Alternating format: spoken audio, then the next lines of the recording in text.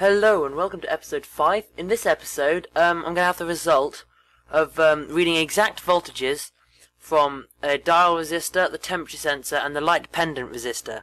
Here, I've got the light dependent resistor circuit set up, and I'm just going to do this over the sensor, and then I'll just flick into a screen recording, and I'll show you what happens to the values on the screen. Here, I'm just going to press enter to start running the program.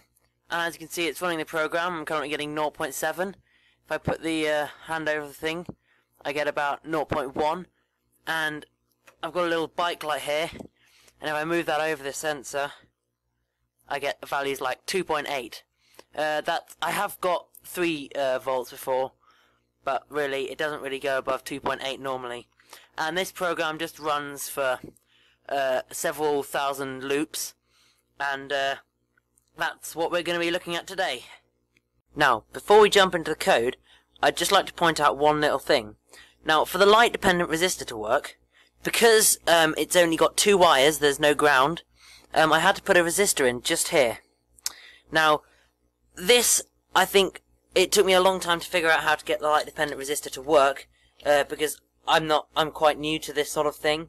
So I had to do a little bit of research on the internet, and finally I found the solution. But I'll come back to that later. I'm focusing mainly on the code this time, because the hardware is mainly the same. I'm using the same circuit as in the last video, so there's not really much to cover on that front. Also, I guess there's not really that much to cover on the code front. However, I have simplified the A to D function, so instead of it being in a main, I've put it into its own little library and class, which makes it really easy to read. And also, I've made a little header file for it as well. So what you can see here is I've got the same sort of code which was in the main function, but I've changed the shutdown. I've changed the original values which are in here to actual the variables which are set in the constructor function. And these variables just mean that when you create a new one, if you're using two A to D chips at the same time, they work completely independently of each other, which is actually really useful. And of course I put the little clock files in as well, but if you look at my header file, they're actually privated. So now I'll just flick into the voltage output file, as you can see here. This is what I'm using as the main for my program.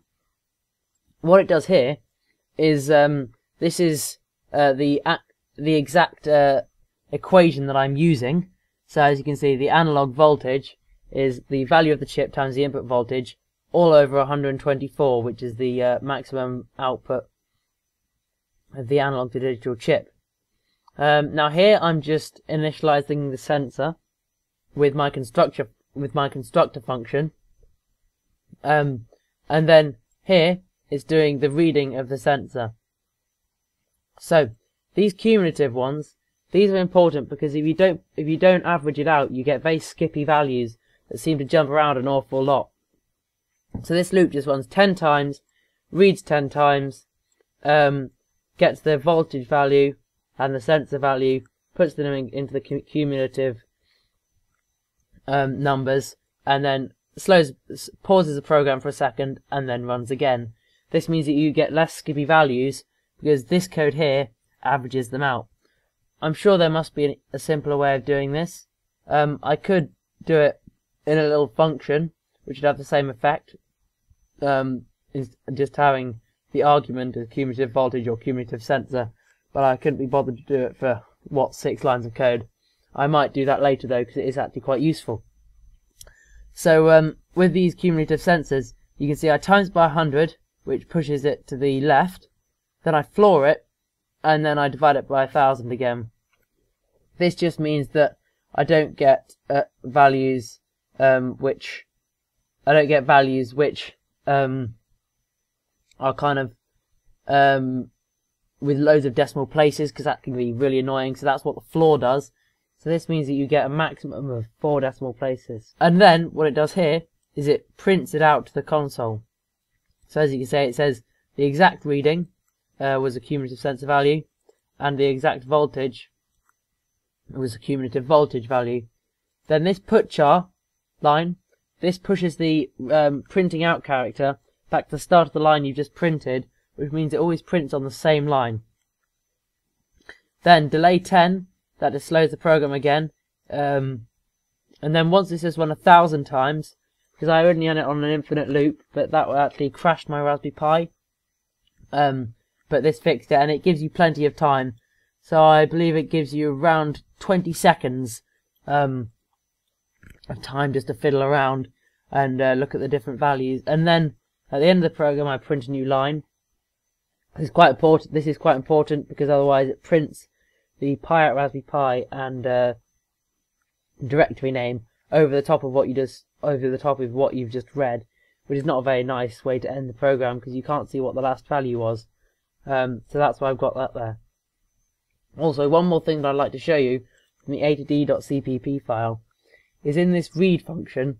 I can improve it by putting something like the channel name in there, which would mean you can read from both channels without having to change your setup at all, and it would mean that you can read from two sensors at the same time.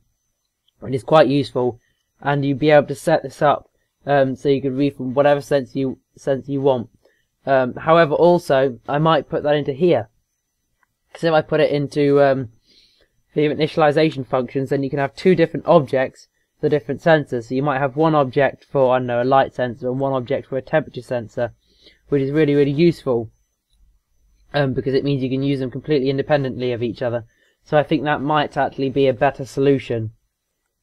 So now I will just show you the modification that I had to make to get my light dependent resistor, and I hope I've explained the code well, and any questions do post them in the comments. Now, as I said earlier, I had some difficulties getting the light dependent resistor to work. Now, the reason this is because, for example, with this sensor, there are 3 pins, as you can see there. However, the light dependent resistor only has 2 pins, instead of the normal 3 for the temperature sensor as well, as you can see, which is down there. Now, the reason they have 3 is because for the circuit to be complete, it has to be connected to ground, and the analog to digital converter doesn't complete a circuit when you connect a sensor to it. Now, the problem I had with this was, if I connected the sensor directly to ground, without the little resistor just here, it would always read 0 on the output from the analog to digital converter.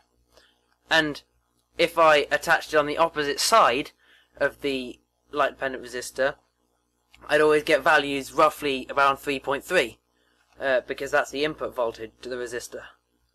So I had to put this resistor in here, which completes the circuit but puts in a little bit of resistance between the ground and the negative pin of the light dependent resistor. This is just enough to get different voltages from the light dependent resistor, which then the analog to digital converter can check. Now, I don't need to do this for the other sensors, so I'll just do a little time lapse of me changing it over, and then I'll explain how it's different again. So now I've changed it over. All you can see is I've taken out the resistor, and I've connected the 3rd pin of the dial resistor to the ground, and the same applies. So I can quickly take this out and put the temperature sensor in. There you go. Now the temperature sensor is in, and that works exactly the same. It's not very exciting me showing you the temperature sensor or the light or the dial resistor, because they're quite predictable. In fact, the temperature sensor hardly changes at all, and it's quite hard to heat it up because it's quite slow to respond. So, as I said, I only showed you the light dependent resistor because it's an interesting one. I hope that all made sense to you. I probably won't show you anything I'll probably finish off with just a quick demonstration of the dial resistor and reading the exact voltages from that. Hopefully next time, if I calibrate the sensors, I'll be able to read actual readings. So I'll be able to calibrate the temperature sensor so it tells you what the temperature in the room at the moment is. I might be able to calibrate the light sensor so it sees how many lumens it's getting. Lumens is a measure of light. And also, I'd like to get some data logging features into the pipeline. So reading out into a text file which I can then put into my computer and then I can graph it. That'd be really cool. Now please like and subscribe, really appreciate it. I hope that's everything for that video. If there's anything I've missed out or you've got any questions, do post them in the comments.